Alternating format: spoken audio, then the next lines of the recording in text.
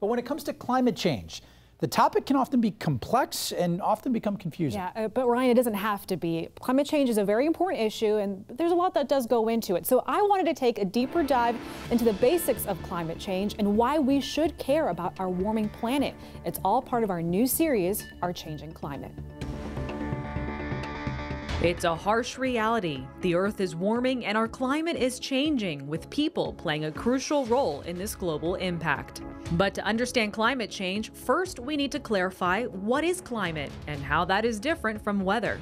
You likely understand weather. It's the current atmospheric condition we're experiencing outside at this very moment. However, climate explains the average weather pattern that occurred in a region over a long period of time, as in decades of data and weather patterns. So when we talk about climate change, we're describing a change in the average conditions in a region over a long period of time. For example, a change in normal rainfall amounts or the normal temperature an area sees in a particular month or season. While our Earth's climate naturally goes through cycles and fluctuations, our activity has only added to the process. Think about the fuel we burn every day with cars, airplanes, industrial facilities around the world. They all emit heat-trapping pollutants known as greenhouse gases into our atmosphere.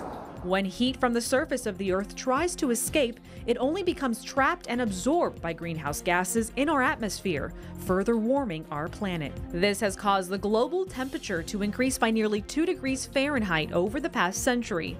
Even Tampa has seen a 3-degree increase since the mid-1960s. It may not sound like much, but the impacts are already being felt worldwide. So why should we care? Well, climate change affects everyone and everything. Impacts such as melting glaciers and rising sea levels can be attributed to increasing global temperatures. Unfortunately, this also means more extreme weather events. Think more intense tropical systems, extreme droughts and wildfires, and yes, even stronger winter storms.